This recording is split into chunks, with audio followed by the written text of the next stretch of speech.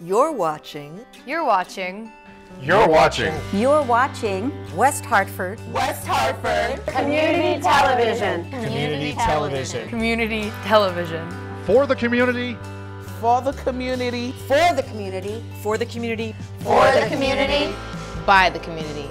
By the community. By the community. By the community. For the community. By the community. And it's a wrap.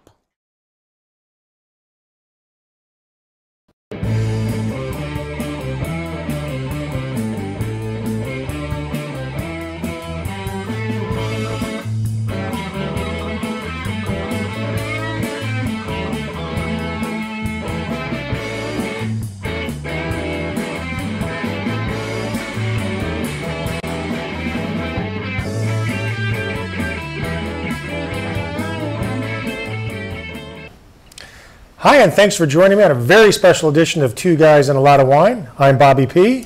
And I'm James Kimbrough. And I'm very pleased and honored to have attorney Jerry Farrell Jr. on our show, who used to be the former commissioner of Consumer Protection and knows a lot about Connecticut liquor laws, which we all know are kind of crazy. And we're also going to be discussing the Noble grape tonight. That's right. There are 6 varietals that are referred to as the noble grapes. And this comes to us from the era of King Louis XIV, when he was the king of France. He was trying to promote French culture across the world. And so as part of that program, he wanted to get French wines consumed around the world. And so tonight we're going to be drinking, we're not going to have time to drink all of them. But the 6 varietals are Sauvignon Blanc, Chardonnay, Riesling, Pinot Noir, Merlot, and Cabernet Sauvignon. And we're going to get through as many of these as possible tonight, but we've got a lot to talk about with Jerry. We do, and I think our first actual wine, Jerry, and then we'll go right into some questions, is actually an Italian Chardonnay. It is a blend, but it's another example of the Noble grape being so versatile that the Italians can grow a Chardonnay grape too. And it's also blended with the Garganega grape. So you're still going to get the Chardonnay flavor, but probably not as buttery as you might get in California, but it's still a Chardonnay. So I'm very curious to see how that might taste with your experience to Italian white wine. So before we even taste the white wine, though, I think what Jim and I were talking about earlier is just how difficult it is to get into the wine business here in Connecticut. Well, not a week goes by that somebody doesn't call me that they want to become a wine importer, a wine wholesaler. And I have to tell them, you know, it's a 6-month process that we're going to have to go get federal licenses for you, state licenses for you. We're going to have to take each one of your products and get your labels approved on both a federal basis and a state basis. Labels approved? Wow. Labels approved. Both the feds and the state want to know where the wine's coming from, what circumstances it's coming in the door. So we help clients with all those kind of compliance issues. And they've also got a list of alcohol percentage on there. And how do they go about measuring that? One of the things that when I'm talking with a client is I say, we better send your bottles for testing quick, because TTB, which is the federal agency, and the state of Connecticut are going to look for test results. And there's a limited number of companies out there, laboratories, that do this kind of testing. And you want to make sure you get your bottles in and you get them tested, because that could be the fly in the ointment in your approval not going forward. So you never rely on just the customer's word. Hey, it's only 13%. You know, in some cases there is a track record elsewhere in the United States that we can rely on, but typically when somebody's bringing in something from abroad, it's a new kind of product and we have to send it out for testing. And how much does it cost to get each label approved? Is this something expensive? Well, I mean, putting aside my services and what you would pay me, to Connecticut, you're talking $200 a label. Per label. So if you're offering all 6 of the noble grapes, you're out $1,200. There you have it. Okay. That's very interesting. I did not realize the prices were that high. Yeah. You know, and that'll take me right into, as we go into our first taste, I wanted to add a little bit more to the Noble grape, and people are probably saying, once again, what does that mean? It basically, the grapes we're talking about have been around for so long that it's sort of the reference is sort of royalty. They're the royalty of the grapes. They are. And it's also a play off of King Louis XIV's court, that these were the grapes that the nobles in his court were drinking. And actually, Jim, I also read that you always have the French to thank. As you know, I love French wine. I'm always exalting French wine. The French are responsible for most of the noble grapes, if not all of them, except for one. The Riesling is from Germany, but That's everything correct. else has a really good track record of growing in France. But the other reason that we call these the noble grapes today is because they grow just about everywhere, with the exception of Pinot Noir, which Yes. is really finicky and Sort of the to a lesser heartbreaker grape. extent, yeah. It's very difficult to Yeah. make a good Pinot Noir. But you look at Sauvignon Blanc, you can find that anywhere in the world, and we've got one from New Zealand today. And you look at Chardonnay, and those, California makes great Chardonnays too. We've got one from Italy tonight. Which Jerry just came back from recently, so I'm kind of curious to see how he's going to like this or not like this. And Jerry, you do not have to lie. If you can tell me, Bob, this is awful, there is no problem I'll be there. honest. Yeah, to be honest, we get some stinkers on the We show do. from time to time. Look, most it's me that has the stinkers, by the way, so let's give it a shot. Give it a shot. So this is Chardonnay from Italy, and it's you said this blend was 25% It's Chard. 15% Chard and 85% Okay. Garganega. But I got to tell you, I get the Chardonnay right off the bat. Up front. But it's got a real interesting bite to it that you normally wouldn't get from a Chardonnay. Right. And Right, it's got to be that exactly. other grape. You know, I think that is an example also because every wine here is different, is a different varietal. You're getting the terroir. You're getting an Italian taste here, I think, probably. Well, obviously the Garganega grape is probably what's giving it that little zing. But there's still enough in here to get the Chardonnay at the same time. This would be confusing if I was tasting this blind because I would almost assume it's a Sauvignon Blanc, but it doesn't start like a Sauvignon Blanc. That's the Chardonnay coming through at the beginning. It definitely starts as a Chardonnay right off the bat. It really does. So I like it. I do. I think there's a place for that. I think the average consumer who likes a Chardonnay might go for something like that. I could even see Sauvignon Blanc drinkers steering towards this. If they're looking for something different, it's a little smooth or creamy at the front. There's a little creaminess at the which, front. Which you don't normally get from a Sauvignon Blanc. I'm really enjoying this wine. Thanks for bringing this. Well, keep enjoying it because let's get into our next legal discussion. We covered a little bit about, as Jerry was saying, labeling. What are some of the other things, Jim, I know you were interested about in regards to importation? Well, we were talking before the show about how France views wine as a food and regulates it more like a food than an alcohol. And here in the United States, we look at wine and we say that's alcohol, and that's how we regulate it. Highly regulated in this country. That we've gone through 2 constitutional amendments, to the United States Constitution on alcohol. There's no other product that's been so regulated in the history of the United Astounding. States. But here it is in Connecticut, and we are one of the states that has pretty tight controls. We have what's called a 3-tier system, where you have manufacturers, you have wholesalers, and you have retailers. And none of those tiers can meet. If you're a retailer, you can't be in the manufacturing industry in most cases. So how does this work for Connecticut winemakers? They're growing grapes on their property, producing wine, and then you go to their tasting room and they're able to pour some for you and send you home with a bottle or two if you like it. Yeah, the law, I think, is pretty favorable to farm wineries in Connecticut, that they're able to offer tastings, they're able to sell you the bottle. That's not quite as true for some of the other kinds of alcoholic beverages that are out there. The law that deals with spirits, for instance. We have a very beginning spirits industry here in Connecticut, and yet they don't have quite the favorable laws that farm wineries do. So they There's can't do ways tastings. around it. You can't go to a spirits producer here in Connecticut and do a tasting on They premises. can do a limited number of tastings, but then in terms of, I'd like to buy a full glass, I'd like to have a cocktail, you start getting on shakier ground. There's ways that if you hire the right attorney, you can figure these things out, but they're not necessarily easy. So are there a lot of different licenses? There are 60 different liquor licenses in the state of Connecticut.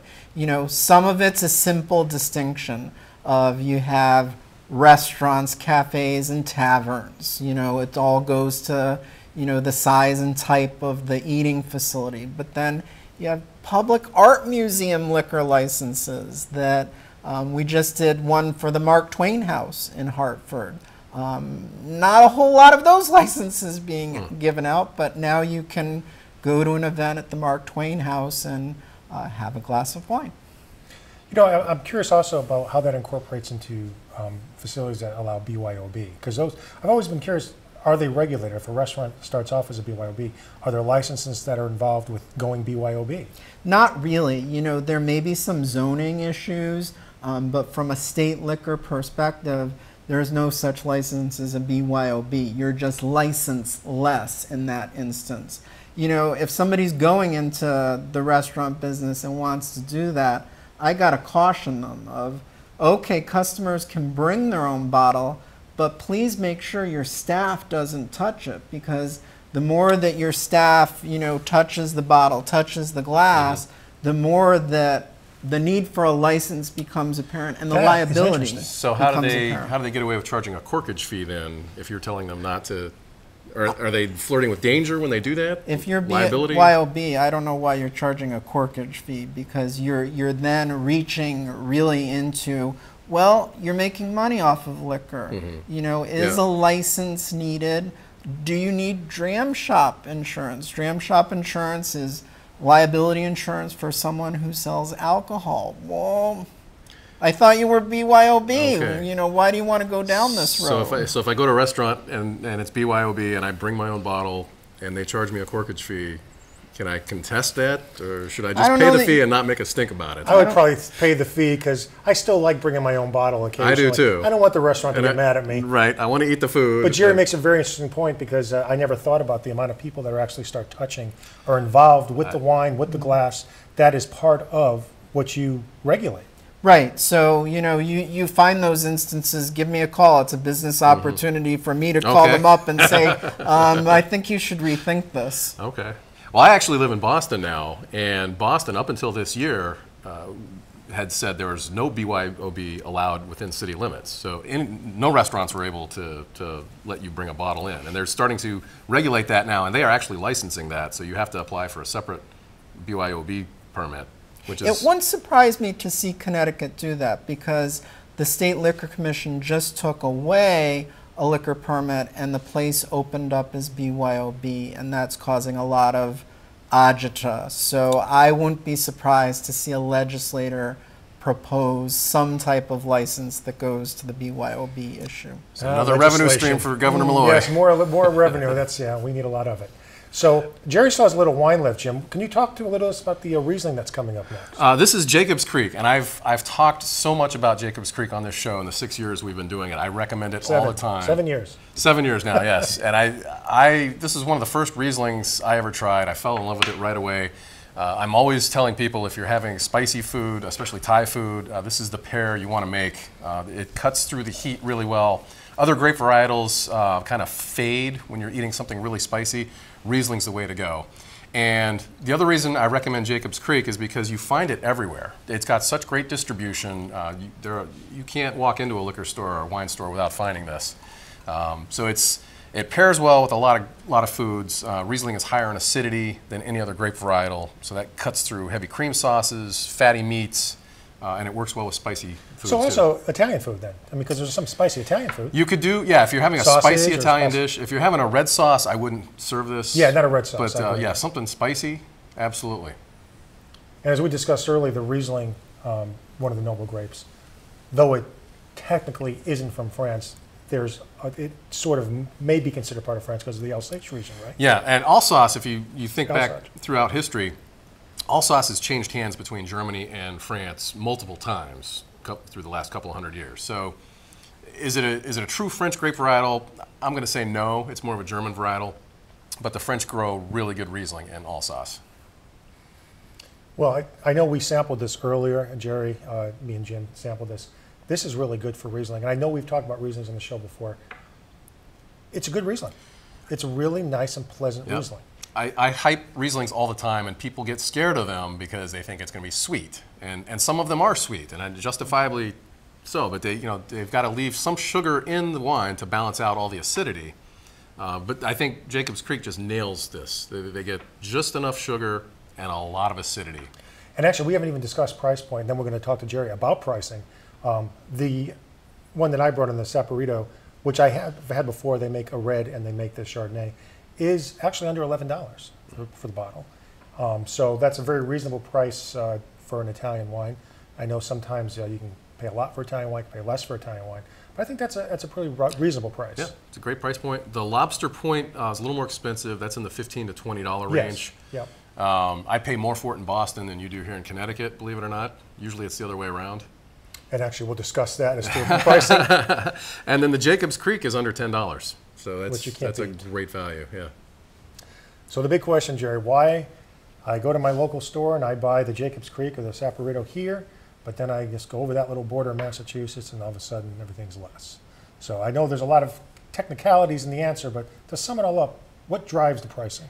Well, I mean, the three-tier system that we have in Connecticut is a big piece of it. That the three tiers, you have the manufacturer, the people who make the wine, the wholesaler who distributes the wine, and then the retailer, whether it's a package store who's selling it at retail or a restaurant that's selling it on premise. So as everybody touches it, you know, everybody's got to have a piece of the action. My clients in Italy, you know, I tell them, at the end of the day, somebody's going to want to buy something in the $13 range, meaning that you as the manufacturer are going to have to sell it for €3, which, you know, is not a lot of money. But hey, the wholesaler has to make their piece, the retailer has to make their piece, and then the consumer has to have something that is at a price point that is comfortable for them. And there's also transportation charges too. You got to put it on a boat and send it all the way over from Europe, and then put it on a truck and get it to the store. And I think one of the things that confuses a lot of people, and even I get confused, and you know, one time, the town that I grew up in, New Britain, was in the Guinness Book of Records for actually having the most package stores for a city its size in the United States. And I'm always curious, and I know the answer to this now, of course, but I'd like Jerry to explain, how could you have so many small mom and pop stores that actually are making money while you have these large package stores and big box stores that are also making money? How do they all make money? You know, I think they try to distinguish themselves. There are some big, you know, big box kind of retailers out there that have their niche, and you can go and find just about anything. They do a fair amount with what are called private label. But then you can go to some smaller places that they'll specialize. One of the ones around the corner from my home specializes in Italian wines that the owner really knows and brings in quite the selection of Italian wines. So he has his clientele. So I think there's room for both. I mean, Connecticut law provides that by population, that each time the census comes out, that about a year later, the number of package stores is adjusted by population. So do they tell package stores they have to close down if the population drops? They're not going to go out and close someone. The question becomes, if somebody goes out of business, is that license then available anymore? And it may no longer be if somebody drops the license. Typically, if you're in a place and you're the last license and you're going to drop, it has economic value, and you're able to do a deal with someone who wants it. Okay. All right, and can you talk a little about state minimum pricing? We don't have that in Massachusetts, but here in Connecticut, you know, the state has mandated you've got to sell this bottle of wine for X amount of dollars or higher. Yeah, I mean, minimum bottle, as they call it. You know, there's a lot of thoughts out there of whether that's right or wrong. You know, it does, to some degree, some would argue, artificially inflate the market. You know, but there are certainly a number of retailers out there that have developed a good clientele around, you know, providing more consumer service. So I'm not necessarily somebody who slaps the concept of min bottle around. Okay. I know Total Wine has challenged that here in Connecticut on several occasions and paid the state penalty for challenging that. Do you see this law changing at any point in the future? You know, the alcohol statutes in Connecticut have been around since 1934 when Prohibition sent the issue back to the individual states. They don't get amended that easily. They do not. No. You know, there's so many special interests, for lack of a better term, of, you know, you have package stores, you have grocery stores that have beer permits, You have the wholesalers out there. They all have their own thoughts, and they're not necessarily going to cede turf to somebody else. So that makes it very difficult to get the laws changed, even if something's innocent. And, you know, viticulture classes. We tried to amend the law to allow viticulture classes, and the special interests beat that back, and we could not do that. It never ceases to astound me. I mean, we supposedly live in a progressive state where, you know, with modern technology everywhere, yet we are still locked in to archaic viewpoints on liquor. And it's just astounding to me whenever I hear, you know, Jerry talking about this, and there's the mindset that, you know, we can't change. This is the way it's always been done. This is the way it will continue to be done. We can go to Mars, we can go to Venus, we can send spaceships out of the solar system, but we are not changing our liquor laws. And it's just fascinating to me that... yeah, just remember, we had no Sunday sales until... that's true. 8 years ago? 10 That years is ago? true, yes. I don't really think that really raised probably that much money, did it, though? People just sort of spread their buying power. That's out a what little my bit. clients tell me, that, you know, and it raised their labor costs. Yeah. So it really was a net negative to many people. But I always argue for the consumer, and I think a lot of these laws need to change just for consumer convenience and choice. And you see screwy laws like this across the country that prevent people from getting the wines that they're looking for. They prevent them from buying on certain days or at certain hours.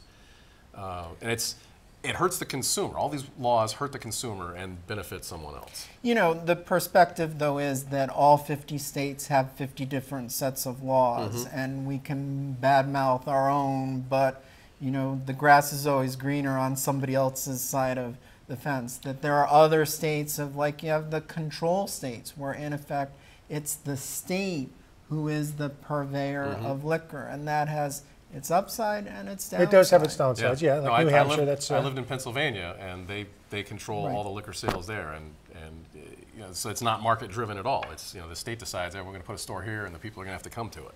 Yeah, I lived in Pennsylvania during law school, and their package stores are not that appealing. No, it's not they're consumer ugly. driven. They're ugly. They're dirty. Yep. Well, I think we should try our Pinot Noir, and I once again see Jerry has a little wine left. I'm sorry to keep making him drink that fast, but... All right, I have not tried this Pinot Noir. I got to be honest. I broke my own rule and bought something before I tried it. But I wanted to get this on the show because this is an Oregon Pinot Noir, and part of the theme for tonight was, you know, talking about these noble grapes just spreading across the globe. That's the other reason that they call these noble, is because they perform so well in so many different climates. And so you think of the true French Pinot Noir, you're talking about the Burgundy region of France. But Pinot Noir does really well in California, and I would argue even better in Oregon. That's what they say. And look at the color on this. That's for... It's, you know, this is what Pinot Noir is supposed to look like. It's translucent. It's still a, you know, a nice red color, but you can see right through it. Light body. Very light peppery bite to it. But you know you're drinking a Pinot Noir. Oh, it's fabulous. It's got a good creamy middle to it. And even though we didn't change glasses, you know, obviously there's a little white wine remnants left in there because of the time situation. But I gotta be honest with you, Jim, that's really good. I'm going to be buying a lot more of this. Really, it's fabulous. definitely a place for that on the old picnic table throughout the spring and summer, I think. And what's the price point on that one? That one is $15 to $20, probably closer to 20. And that's actually considered kind of low for a good Pinot Noir. Yeah, for a really good Oregon Pinot Noir, sometimes you're talking $50, $60 a bottle. So this is a steal at the price. And Jerry, I wanted to ask you a question. I know we talked earlier. I like ordering wine from wine clubs sometimes, and I always thought that when you order wine from a wine club, you're getting stuff that can't be sold in Connecticut. But that's not true, correct? They have to have a distributor that actually can sell that particular wine in Connecticut? Well, I mean, there's the whole direct-to-the-consumer law, which, you know, there are many out-of-state entities that can ship direct to the consumer. So in most cases, a lot of those wine clubs are out-of-state entities that are taking advantage of being able to ship direct to a Connecticut consumer, which, you know, is something where we've changed the law to benefit the consumer and to take care of that gap in choice that's out there, that if there's really something you want and it's available elsewhere, even if you can't get it at a Connecticut retailer, you're going to be able to order it through the mail. That's actually my question. So is Connecticut making, I say I order a wine from a California wine club, I get a case sent to me.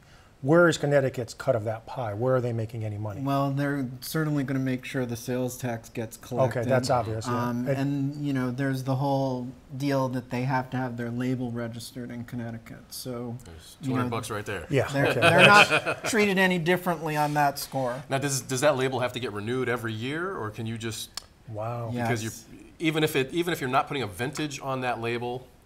The whole question of vintage is an interesting one that we churn in our office of, you know, is the next vintage a different label Yeah. that therefore we have to go register as a different label. So, and there's no distinct answer in my opinion. Sometimes we go based on, you know, what does the client think? Does the client want to raise their profile and raise other people's attention and get regulatory action in their backyard? And Yeah. most people come to the conclusion they don't. Right.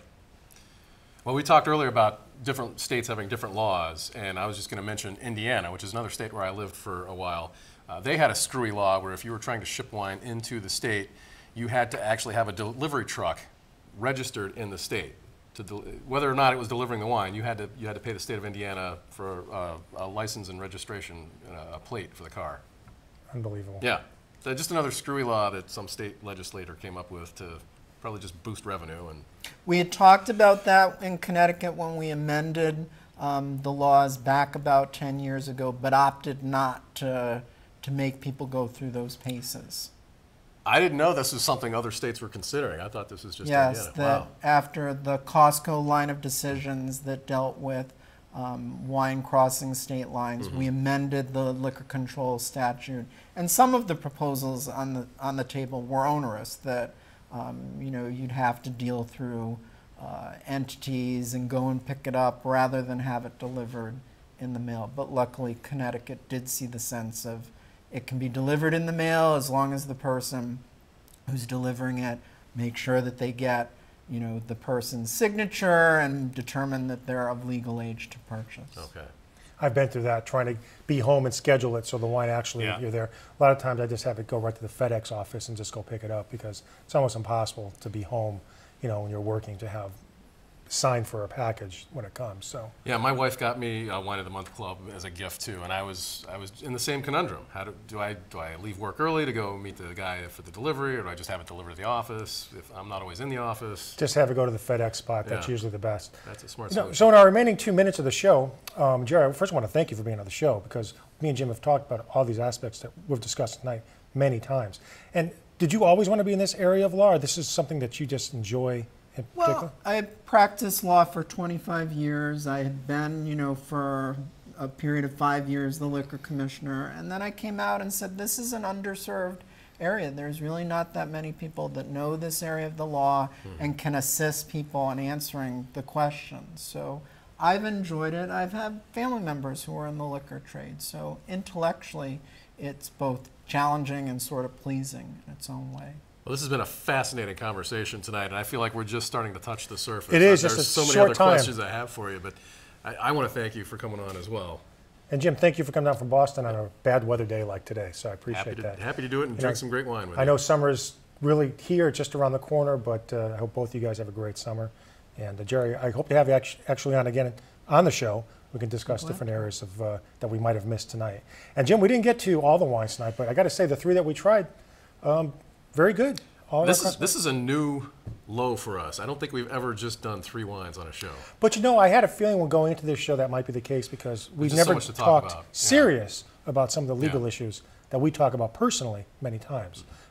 So once again, it's been very informative, and Jerry, thanks a lot for being on the show. And I want to thank everybody for watching us as we are well into our 7th year.